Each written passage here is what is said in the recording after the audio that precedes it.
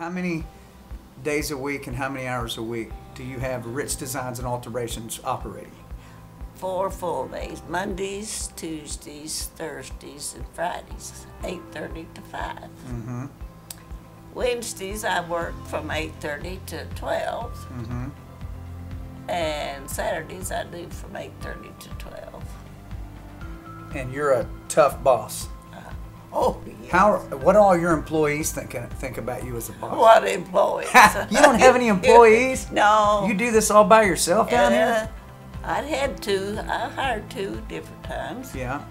They were experts, but they couldn't hem a pair of pants like I wanted them to. So you had to go redo it. I'd redo it or make them redo it, and I decided that was a waste of time. Mm-hmm. You might as well do it yourself. Might as well do it myself. Sounds familiar. Uh-huh. I like that.